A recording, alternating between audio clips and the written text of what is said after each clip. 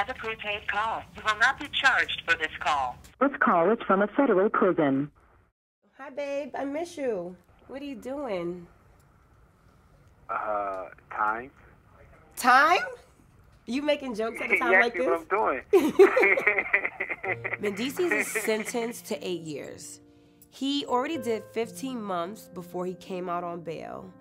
And then going in, he's already been in there now for 10 months. So if nothing else happened, he has to do another 3 years. I'm hoping he'll be home in less than 2 years. How you doing in there, baby? I'm chilling. Just, just doing what I gotta do.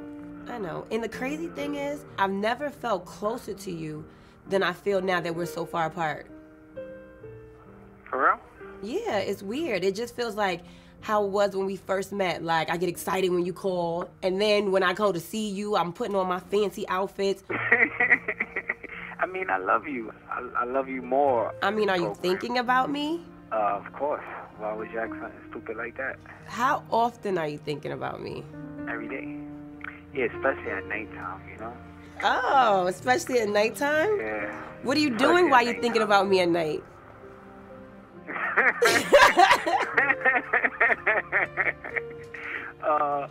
I'd rather not say. People don't always and won't always understand the connection me and Mendeecees have.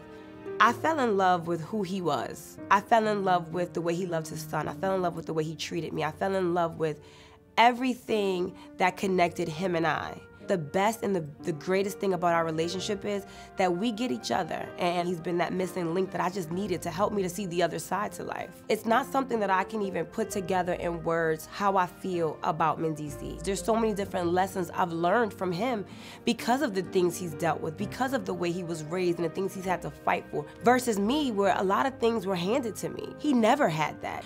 And a lot of his motivation was, I can't leave my son the way my father left me, so let me completely change my life. The kids miss him so much at home. Mendeecees was all things dad. He took the kids to school in the morning, he picked the kids up from school, and kind of shifted his work schedule so that when they were sleeping, he would go do his thing. Let me do the career mom thing. So now it all falls on me. It's a struggle, it's a constant struggle to balance it all. How's the kids? What's up with the kids?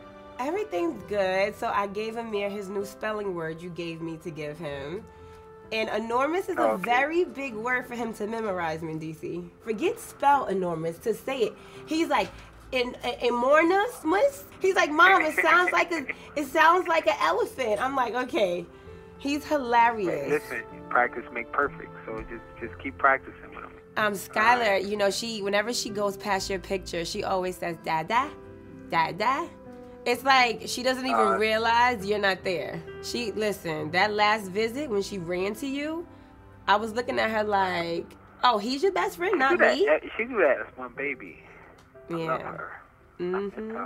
You know, it's never easy when you have to explain to your child that mommy or daddy did something wrong. My children are very young right now, so Amir just kind of thinks dad is at work. But there will come a time when I'll have to explain to him, and in that lesson I'll also teach him there are consequences, and because daddy did something wrong, and this was the consequence. And that's a conversation that we'll have when my son is ready to have it. You left me in these streets, figuratively, and literally these reality streets.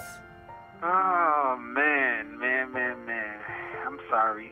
I'm not there to defend you. But you know what? More even defending me, I feel like I gotta constantly defend you and defend us. Like, I'm not gonna have nobody painting my man to be some crazy. I went through a very dark place when all of this stuff came to light because I felt like, oh my gosh, this brand that I took so long to build, how is the world going to receive me now? I'm gonna look like a hypocrite. This is a very old case that they were investigating, and that's what I always say to people, you're gonna have to deal with your past, no matter what. And what I can say about him is, he has definitely made that transition from being this person to that person. He's become so much better over the years. He's always transitioning and transforming and moving and growing, so they can look at my life and know, no, Yandy's not perfect, and no, her love is not perfect, but we are constantly trying to be better than we were yesterday, and that's all that I can do. I mean, I love you. I love you more. I love what we have. I love our children. I'm in love with you. I think about you all day, every day. I can't wait to grow old and experience and have fun and just enjoy life. Do you need me to tell you these things? Thank you. I appreciate that. I'm sorry. This is an experience. This was rough for both of us, but, you know, I think it definitely made us stronger. We made it through this. We can make it through anything.